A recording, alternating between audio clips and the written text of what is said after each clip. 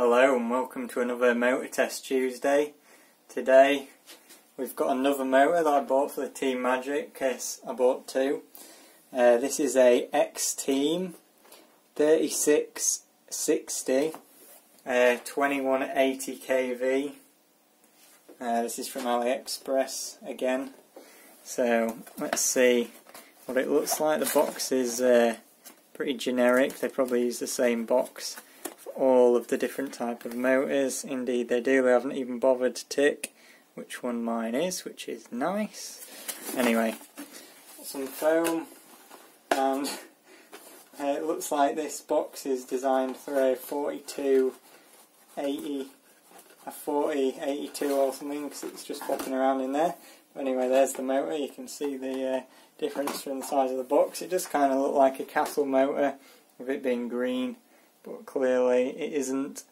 So yeah, it's got a metal end, and this end is plastic, so it is very much like a castle motor. You can see there 3660 1380KV, and yeah, it's got some 4mm bullets on. This motor also isn't really made for cars. You can see it's only got 4 mounting holes in the front, so it's more made for boats than cars. I believe cars normally have 6, but we're going to put it in the Team Magic and test it anyway. So yeah, let's put it on the motor tester and see if it can hit its KV rating first. So we've got the motor on the KV tester here. You can see it's the same motor, 3660 3180KV X-Team. The wires are quite nice. They're nice and flexible, not really stiff like some motors are. We've got the usual Nanotech 5.6 amp hour charged on storage charge, and we're using the Sky RC motor analyzer as usual.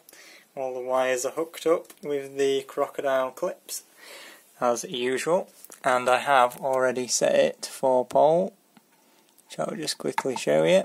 There you go. Alright, so we'll go for the KV test, and let's go.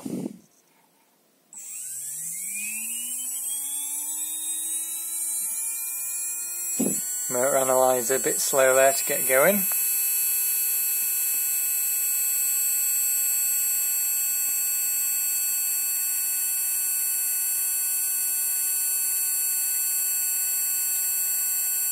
Let it settle down a bit. This is the first time it's run, so you can see the amps coming down and the KV's going up.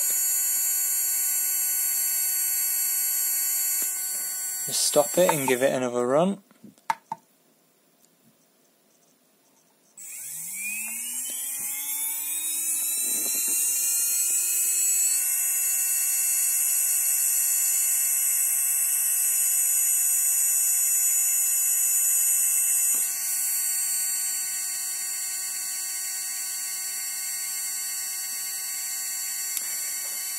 So, is it still going up? It is going up slowly.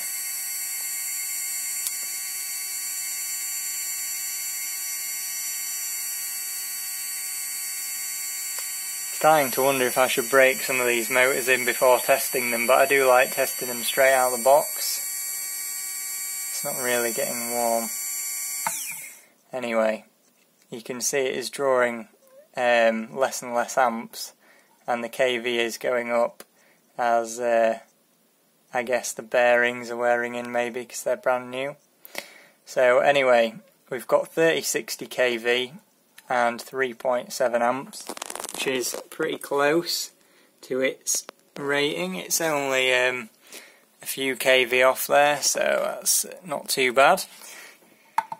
So we'll just reset it, and we'll see how noisy it is. It doesn't seem quite as quiet as the Surpass I tested the other week, but I'll shut up and we'll see.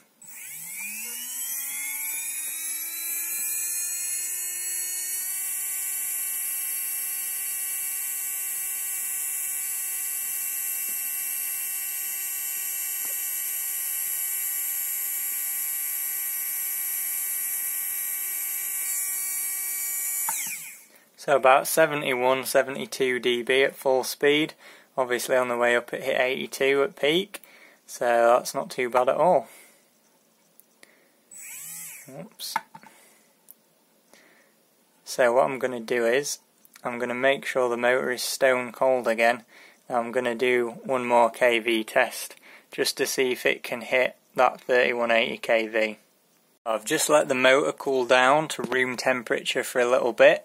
Now the temperature of the motor does affect the kV. As it gets hotter, the kV actually goes up because the magnets lose their power, so there's less resistance for the thing to turn, so it turns quicker. So yeah, that's why you always want to test all of your motors at the same temperature if you can, and you don't want to sit them running on the motor tester for like 10 minutes and then measure it. So you want to take a measurement quite consistently. I'm wondering if the bearings, when they're absolutely brand new because they've been packed with grease, the grease obviously goes to the edges in the first couple of minutes of running, and then that is your kV. But the problem is by then the motor might have warmed up to 30-40 degrees Celsius, so this motor is not warm anymore. It's not cold like the motor analyzer is, but it's definitely not warm. I'd say it's probably 25, maybe 30 degrees at most. So let's give it another go.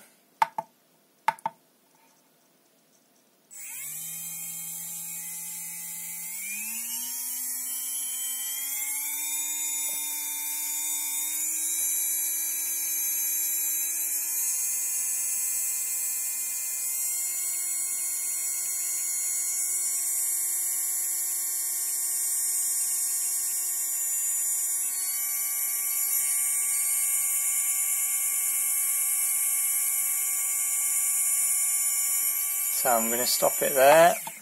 So that's going to be the final result. So we've got 3073 kV at 3.8 amps and 22,747 RPM at 7.4 volts, which is pretty good really. It's only about 100 lower than it says. So I would say that is in a decent sort of tolerance band for this kind of motor. So yeah, I'm pretty pleased with that. It's definitely better than the Surpass Platinum I tested the other week. So yeah, super. So as a new feature on these Motor Test Tuesdays, I'm going to improve my testing a little bit. I'm just going to do a quick physical comparison of a similar spec motor. So this one here is a Surpass Hobby KK series red can. 3660 3100 kV. It's only got a 3.2mm shaft on this, whereas this is a 5. But the main thing I'm going to do is tell you about the wires and the type of connector it's got on it, and also the dimensions of the motor exactly, to see if these ribs say make a difference. So I have actually got my calipers, which are here. You can see they should be zeroed out pretty good, which they are. So first up, we're just going to measure the diameter. So that is bang on 36mm. Wow, 3600. It's pretty nice. Let's just check that was on a green bit. Yeah. And in the fins, it's actually 35.8. So let's have a look at the Surpass one for diameter here. So the Surpass one is actually 36, and it doesn't have any ribs on it. So next up is going to be the wires. So moving on to the wires, these wires on the Surpass one are the kind of wire where you kind of bend it and it stays in position. These are stiff wires. The shrink tubing on the outside is kind of that braided stuff, which is kind of rubbery rather than silicone, so that's a bit cheaper. But it does have nice proper bullet connectors on the Surpass one, so that is quite nice. The bearing also is quite covered on this one, and I don't know how big it is, without taking it apart, but it looks to be fairly reasonable.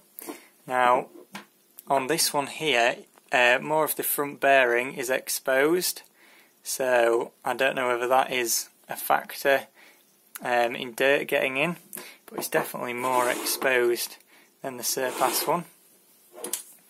On the rear, again, it is a little bit more exposed, and this end cap feels like plastic. On the surpass one, yeah, I think that's plastic as well. So they've both got plastic end caps, but these front plates are both metal. So I wonder if there's any length difference. Let's have a check. So get the X-Team first. It'll focus. Calipers zeroed. So let's measure the length of that. It's a bit hard to do one-handed with a camera as well. So that is 60.16. Pretty sure the surpass one's exactly 60. Oh, it's actually a bit shorter. So this one is shorter, however, if you look, I think it's mostly on the front cap of that. So when you screw your screws into this one, the screw hole should be a bit deeper. Now on the X-Team one, on the wires for this, it has silicone wires. They are 14 gauge, so that's pretty nice. But it does have these banana connectors. I don't like the banana connectors as much as the bullet connectors, and also the colours are in a completely different order. In fact, yeah, they are in a completely different order, so that's quite funny between the two. Now obviously the surpass one has 6 M3 holes. This only has 4, so if you need a specific mounting position, the surpass one's probably better. Let's just check the shaft diameter on here as well. So yeah, bang on 5mm. It's good. This surpass one is 3.17. I think it's supposed to be 3.175 or something anyway, but it's close enough. So yeah, that's just a quick comparison. If you liked this added feature on the Motor Test Tuesday, then I don't know, I guess leave a comment below. Let me just grab these bananas here. So that's 3.5, and this one is 4.3, so that is interesting. But I think the banana connectors splay out more. Yeah, they do in the middle. They're about 4.5 as well. So this is why I don't like the banana connectors, because they do seem to be not quite as grippy as the bullets, but then the wires on this are that rubbery stuff, whereas on here they're the silicone stuff. So the X-Team has better wires, the surpass has better bullets. So you can also get these in a 5mm shaft. You can get those with a 3.whatever mm shaft. So yeah, take your pick. I'll be doing both of their performance in the Team Magic, and yeah, I'll see you in that video, I guess. Goodbye.